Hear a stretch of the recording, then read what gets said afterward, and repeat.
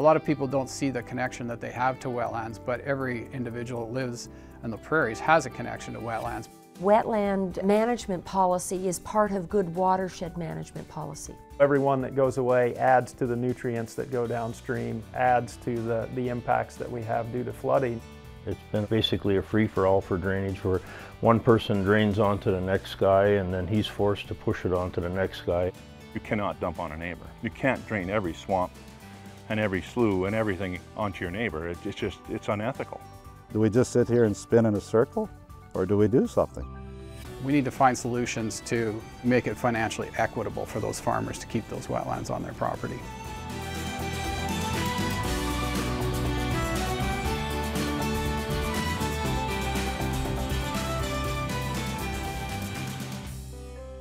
This program is funded by a grant through Ducks Unlimited Canada and by the members of Prairie Public.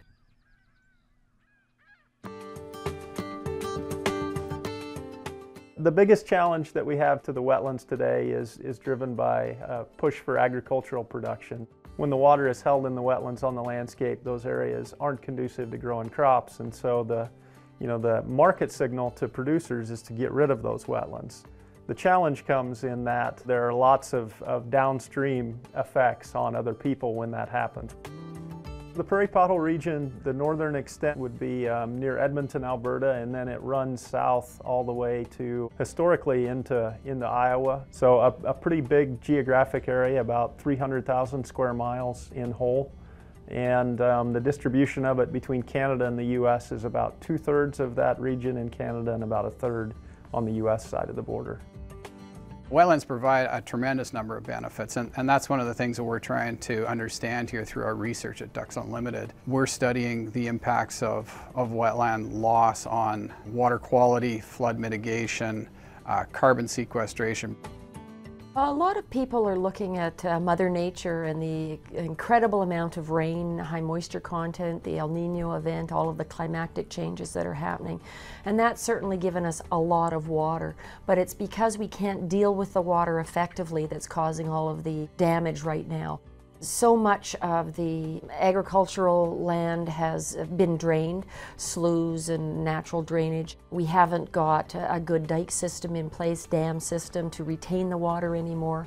Yes, you can blame it on Mother Nature, but people have had a real impact on how we've dealt with all of this excessive water.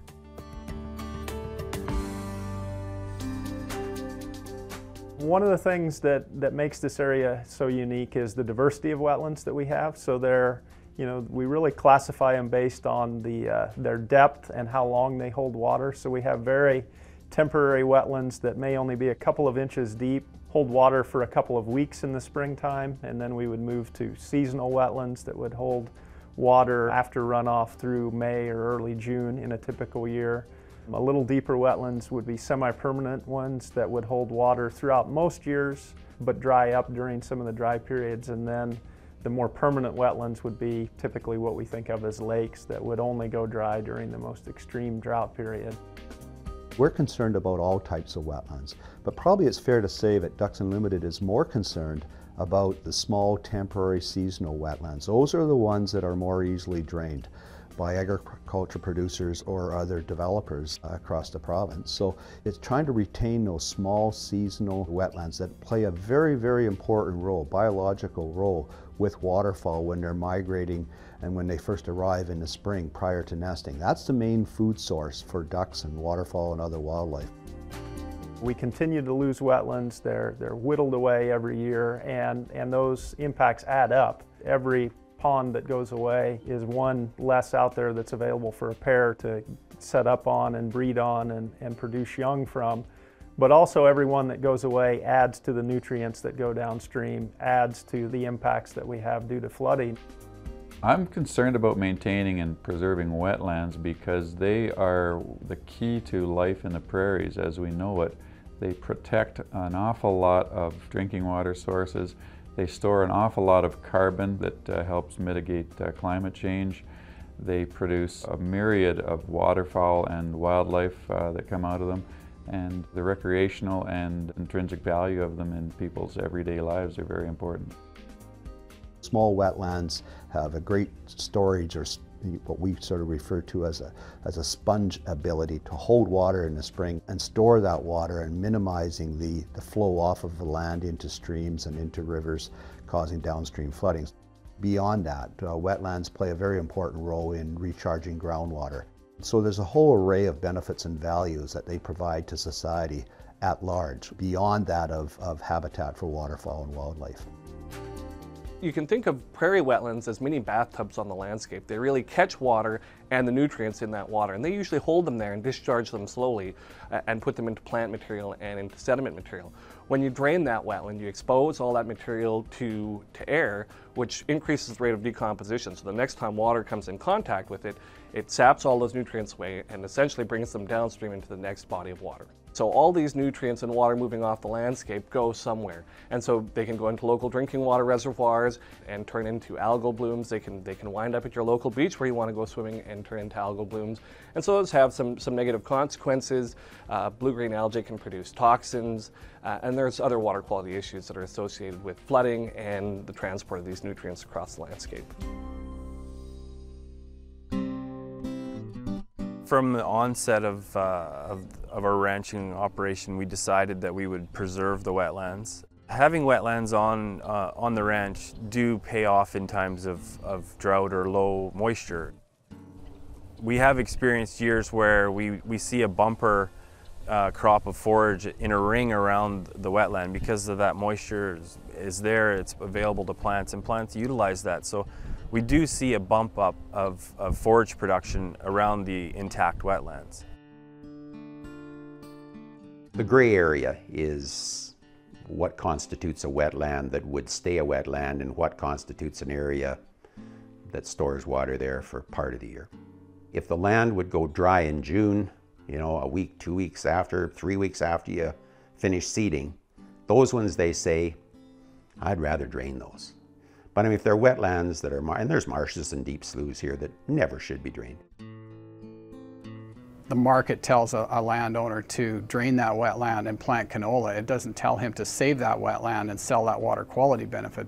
Farmers are driven by these market pressures, and we need to work with them to figure out how we can get them to conserve and restore more wetlands by looking at the amount of drainage that's occurred over about a 40-year period. And what we found is that there is approximately 70% of the wetlands have been drained.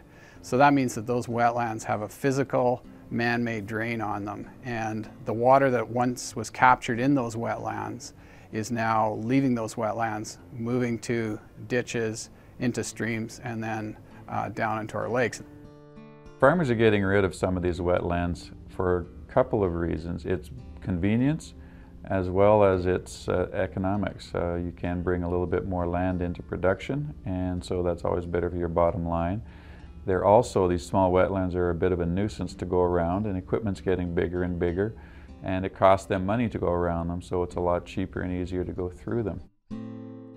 Economic can be part of it, but I think even a bigger suasion now is the bigger equipment and the efficiencies of turning, and we have a concept now at GPS, global positioning systems in agriculture, which automatically will steer your tractor down the field.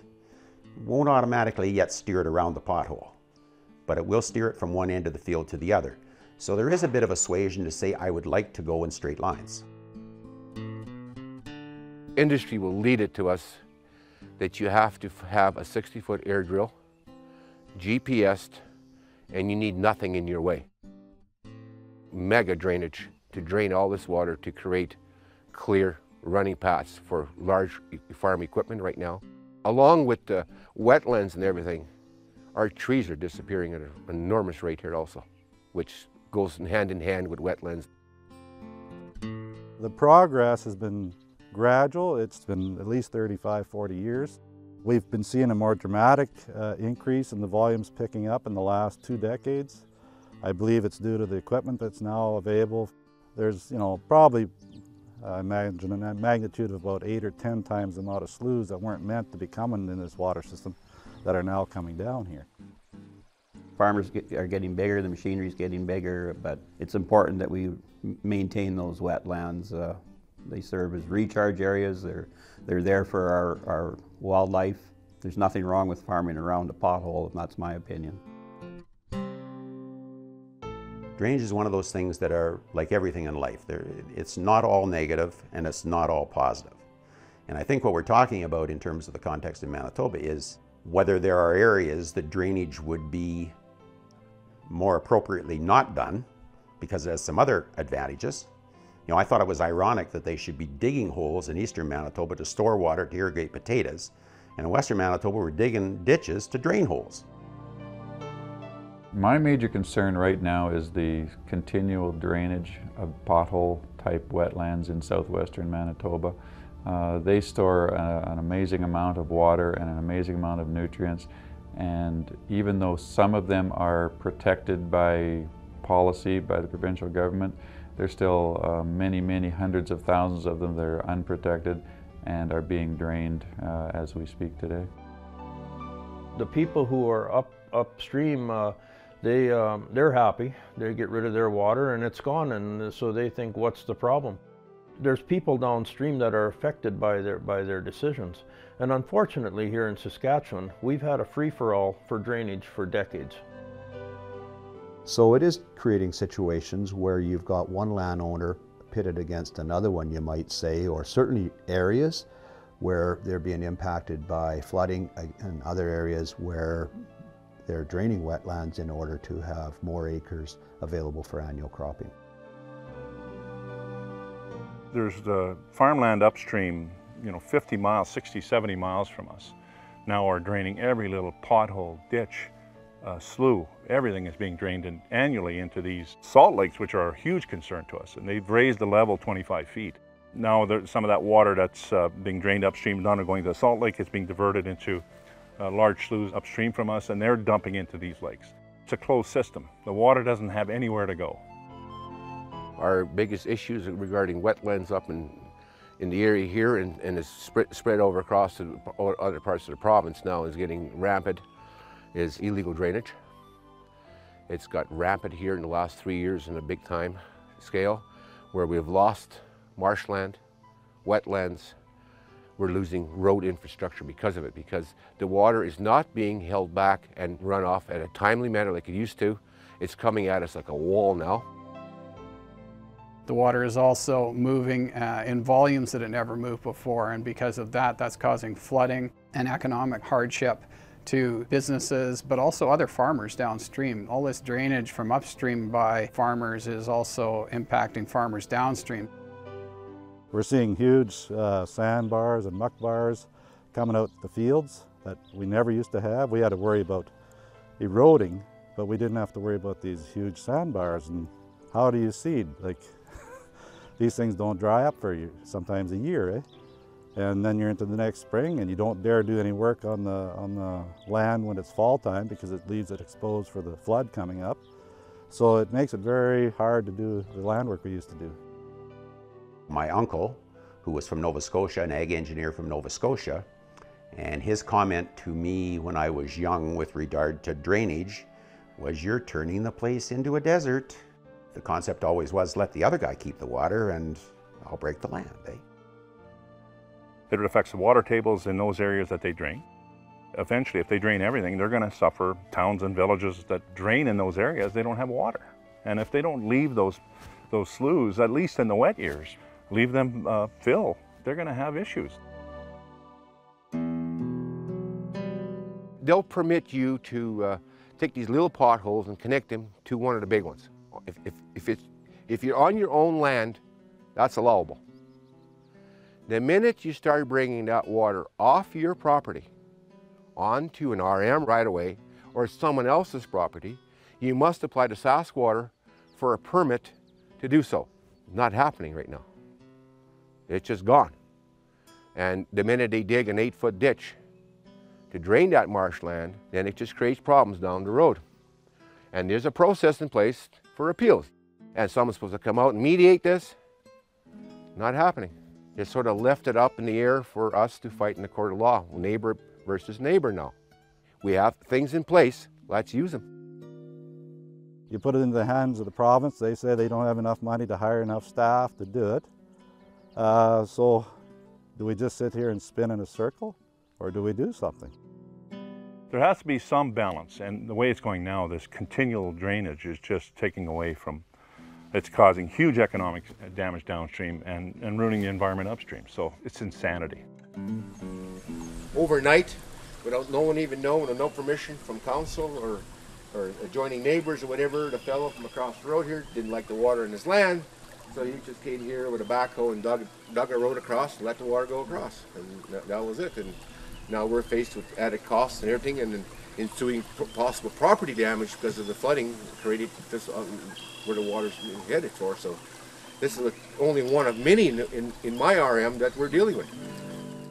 Wetland drainage in Manitoba is really showing its ugly head in terms of economic impact this year. Just about every municipality has roads that have blown out, culverts that have blown out, crossings that have washed out. We're seeing a loss of tourism dollars in provincial parks, loss of golf courses, loss of a lot of access through the countryside. The effects on the people that live around the lake is almost catastrophic. First 5 years I lived here, the water levels were stable, so you were able to put out a sort of infrastructure of docks. In the past 3 to 5 years here, we've lost about 60 feet of lake shore, and we are unable now to be able to put our docks out there because it fluctuates so much. There used to be an environmental reserve. That's gone. There used to be a path that used to be in front of this. That's gone. It is now consuming my property. We're now seeing people that have bought $100,000 properties unable to put basements in their new homes. If we wouldn't have stopped the neighboring RM from holding the water back even further, these people would have been unable to build at all. So it's hurt the value of the property. It's been a huge energy consumer because who wants to be fighting with their neighbors? I mean, we're left in a position to have to tell our neighbor not to flood us anymore, and otherwise we suffer huge economic damage. We can't farm the land the way we want to. I can't do the fall tillage in the fall. I have to rely now on glyphosate and chemicals in the spring because you don't dare open that soil. And as much as I'm in favor of zero till, it doesn't completely cover the ground. You still have spaces between the rows, and every flood, some of that dirt gets washed away. It's a slow and gradual progression, but we are losing fertility in our soil. Our land is becoming devalued due to somebody else increasing his prospects by taking out sloughs. If farmers in western Manitoba don't put a crop in, that means that there's no harvest, and that's not good for car dealers, that's not good for travel agents, it's not good for restaurants, it's not good for any of the economy in our city, let alone province-wide. It's going to be astronomical, the economic toll of this flood.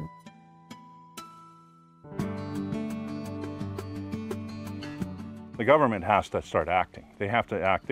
They have to take the moral and ethical position that you cannot dump on a neighbor. You can't drain every swamp and every slough and everything onto your neighbor. It's unethical. Wetland drainage is having all of these effects on the environment and on flooding. And because of that, we really need to put policies in place and have incentive programs to make it financially equitable for those farmers to keep those wetlands on their property. The municipality I live in is Blanchard Municipality, and Blanchard Municipality was involved in an ecological goods and services program as a trial project within the province. And what that meant was that they were paying producers to leave the trees as they were in terms of what we call bushes, and the sloughs and the potholes as they were undrained as wetlands. But it was the first time in my life that somebody paid me not to drain a slough or not to bulldoze down a bush. The rest of my life, the suasion had always been drain the slough. If it's not too deep a slough, you can grow grain in it, you make money. Knock a bush down, you can turn it into farmland and make productive value out of it. We do pay taxes on those sloughs and bushes, not big taxes, but we do pay some. So they are a net cost to us in terms of our operation if we don't gain anything out of them. So the ecological goods and services concept was the first time in my life that somebody was paying me to do some of the actions that I normally would not have done. We've been asking, there are farmers here that if they set aside 20 acres and get compensated for it, that's our push. If someone would pay them a check each year, $15, $30 an acre for that 20 acres that he put aside, that would help.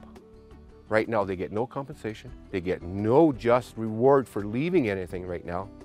So they'll totally destroy it right now. It'll be gone. I think the role of government in assisting with wetland conservation is to consider how we can update our current policy, make it more effective. I think the important part of that is to help better define what wetlands are important and get a broader understanding of what we want to save, where we want to save, and why, and what are the tools to do it. The tools might be policy, they may be looking and revisiting legislation, and the ministry has an important role to play in terms of helping facilitate new and improved incentive programs for private landowners and others interested in the conservation of wetlands and all habitats for that matter. I think that we need to do something along those lines that the large mega flood protection projects like the Shellmouth Reservoir, like the floodway around Winnipeg, are good solutions, but they're extremely expensive and they're limited. They don't have to be expensive. In fact, they can be very simple projects. And again, wetland management policy is part of good watershed management policy.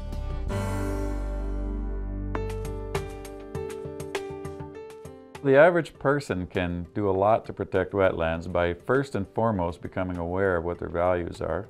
Second, talking to their local politicians and their neighbors in around and just say that wetlands are of value to them and they value them.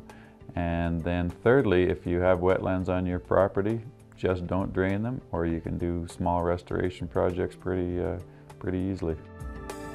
In most cases, the wetlands that are drained are seasonal or temporary wetlands. They're only an acre or two in size. So if you can picture that, where there's a drainage ditch, a shallow ditch, of which that water moves out of that wetland, it's a pretty simple process, a relatively inexpensive process to go back in there and put a small dike or ditch plug in that drainage ditch. And the next spring, with spring runoff, that wetland would be full again of water, and within 2 to 3 years the vegetation would restore itself as well. So probably in a 3 to 5 year period after restoration, it's performing almost like it did prior to drainage as a naturally functioning wetland. Our ministry makes available a fair amount of funding each year to non-government organizations to do habitat conservation in Saskatchewan, and a lot of great work has resulted from that. There are a wide variety of groups out there that are interested in conservation and doing on-the-ground programs. And I can't understate the importance of on-the-ground work in the meantime while we solve some of the bigger pieces of the puzzle. And certainly individuals can be involved with those organizations, whether it be as a volunteer or as just providing funding to those folks so they can do on-the-ground programs, work with local landowners, private landowners on really positive things. For the province to implement a more effective wetland policy that has those regulations and really has a mechanism in place to enforce those regulations requires political will. Where does political will come from? It comes from public demand, public requesting government to make some changes in its policy, in its legislation, in its regulations, and in enforcement of those regulations. So the public have a very important role. Ducks Unlimited can't do it alone. We require the support of partners, and we especially require the support of public.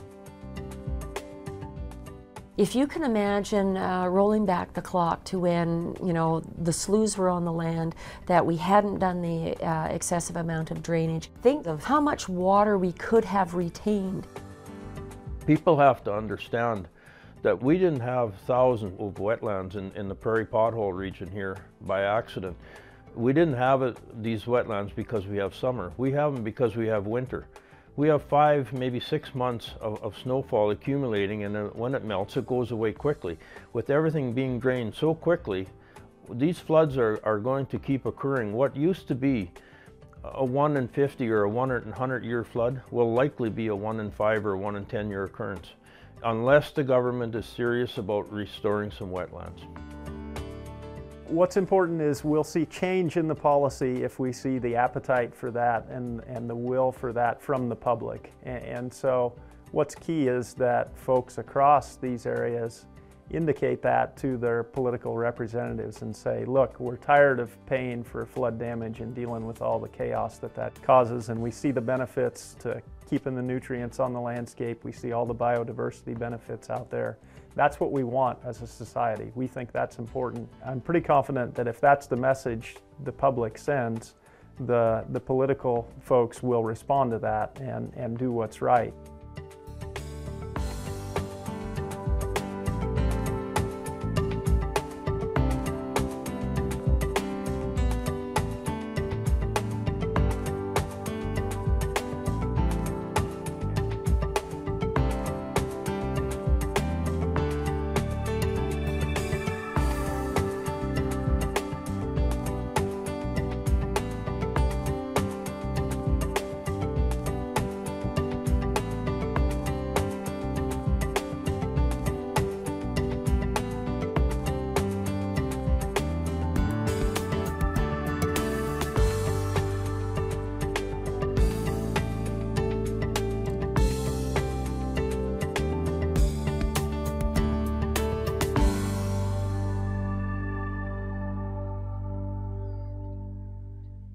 To order a DVD copy of this program, call 1-800-359-6900 or visit our online store at www.prairiepublic.org and click on Shop.